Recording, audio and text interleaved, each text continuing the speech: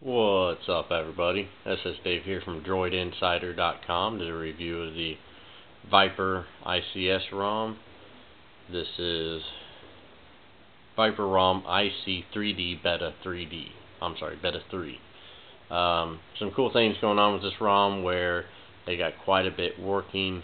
Of course, you have your camera that does work in 3D. So you got 3D on here. I don't know how well that looks on the camera, of course, but 3D camera does work. The effects, the only thing I noticed missing out of here was HDR and panoramic, but very good camera. Your pull down menu here, you got your recently used apps up at excuse me, up at the top. So you can hit that button to make them go away. Your quick settings here, it's got Leadroid tweaks at the top. You got all your on and off switches and then adjustments over here. You can turn your flashlight on. I like the changing of the colors and high graphics here. Obviously Bluetooth, save power, silent mode, vibration. Let's get to the task manager. Kill everything off here. We're looking about 382 used, 415 free, so good amount of RAM to multitask there. Go ahead and start off with a lin pack here. I noticed right when I installed the ROM, I was getting half the score as I am now. It didn't quite take a reboot, but it is a little bit, maybe just more time needed for other processes to finish it. So anyways, I'm getting like mid-50s and mid-60s. Pretty good score. And I had started a quadrant, but I hadn't finished it. And it stopped. Let's try that again. Run the full benchmark. So it's going to take a minute, but the Ice Cream Sandwich version of ViperROM runs very smooth. Quite a few of the bugs are out of the system. They constantly are updating, and as like I said, it's beta 3, so they've worked out a couple of the kinks there. There's a couple features I'll show you that I guess are Ice Cream Sandwich. Of course, me having the 3D only, I'm not too used to Ice Cream Sandwich other than installing it a couple times before. So I'll show you a couple of the ones I had found. The apps move not paginated. It's not page by page. You can scroll from the top to the bottom of all the apps straight through.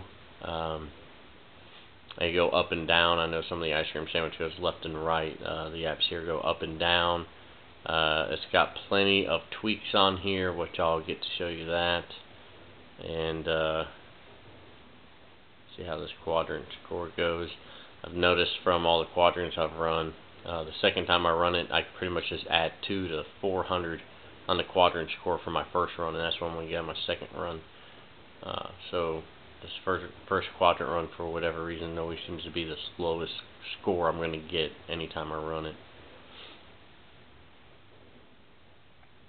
Almost done here. Last test.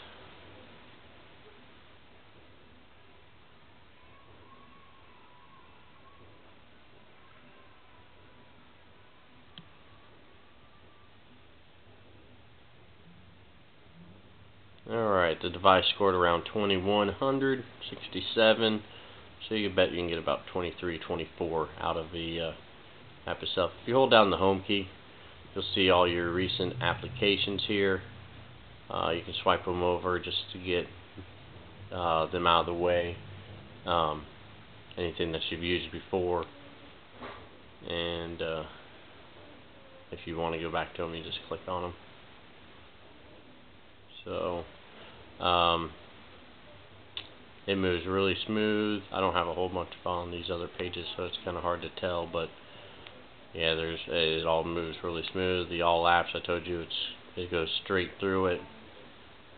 We got a log cat, Let's see what else we got here. We got the Dropbox, Facebook Flashlight, Flash Player, Google Plus, Goo Manager. I looked that one up. Goo Manager seems to be for being able to download and basically connect to all the devs files and so forth, to be able to download other ROMs and even update this one or check for updates. You got your Leroy tweaks there, which I'll get into that. I did, by the way, install Dolphin Browser on here, so that didn't come with it. Metamorph, that allows you, I guess, to install other themes on this phone. Let's see what else we got here. Install Quadrant, came with root browser and Titanium backup and terminal emulator. Which terminal emulator, you can go on that and type SU for super user, give it access, then type in VC, and that's Viper controls. So you can actually overclock or whatnot. This kernel I'm using right now does not allow overclocking. You got your ViperROM updater. Check for updates there. I tried the Wi-Fi tether and the Wi-Fi hotspot, and neither of them worked for me. I tried turning the routing fix on and such, but it wasn't working for me. So let's see, get into these Leroy tweaks, which most average, I mean, they're on Ice Cream Sandwich, so a little bit different. You got your status bars, your HTC Sense, your lock screens.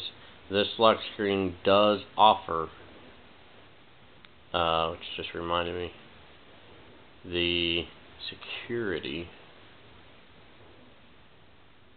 does offer face unlock, and it does work on here. So if you've been dying to try that face unlock and you haven't had a ROM do it yet, this does do the face unlock. And I hadn't looked at the wallpapers. I don't know if there's some. Yeah, they got some custom. Looks like 21 different ROM wallpapers here.